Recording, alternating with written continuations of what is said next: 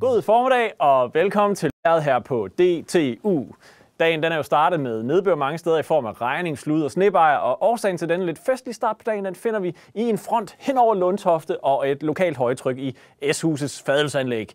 Vores velbefindende, det er jo en funktion af trykket i atmosfæren omkring os. Hvis vi lige ser på temperaturernes indvirkning på kroppen, så er der evidens, der peger imod et optimum omkring 20 grader. Og hvis vi lige ser på Mabel-animationen, som vi har her, så viser denne klokkeformede graf os, at vi har det allerbedst ved et tryk på 1 atmosfære og 20 grader.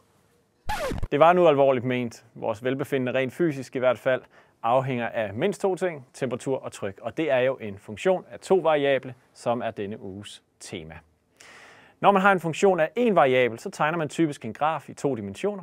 Og her der har vi tegnet trykket på x-aksen og en akse med vores velbefindende op ad y-aksen. Og typisk så vil man få sådan en klokkeformet kurve her, centreret omkring 1 atmosfæres tryk, fordi det er der, hvor vi har det bedst.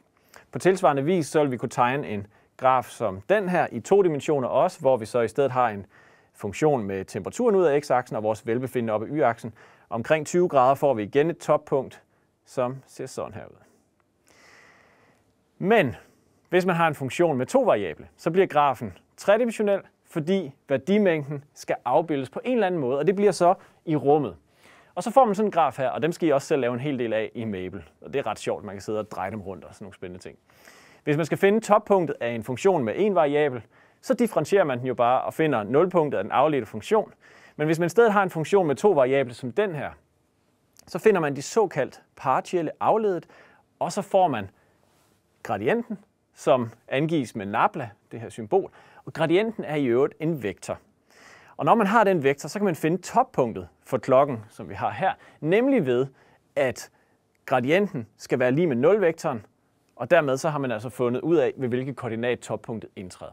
Lad os lige prøve at vende tilbage til de der vejrkort, for de var jo faktisk en anden måde at illustrere funktioner af 2 variable, men på vejrkortene bruger man bare farver eller striber til at illustrere nogle valgte intervaller og funktionsværdier.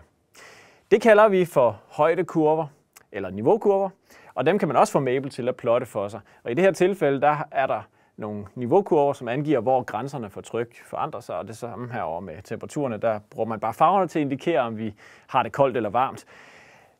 Det er angivet med 2 funktioner, p og t, som er afhængige af længde- og breddegrader, u og v. Og nu kunne man så forestille sig, at vi ønskede en funktion for vores velbefindende, som var afhængigt af, hvor i Europa vi befinder os. Vores funktion f med parametrene p og t kunne nu blive til en sammensat funktion, som ser sådan her ud.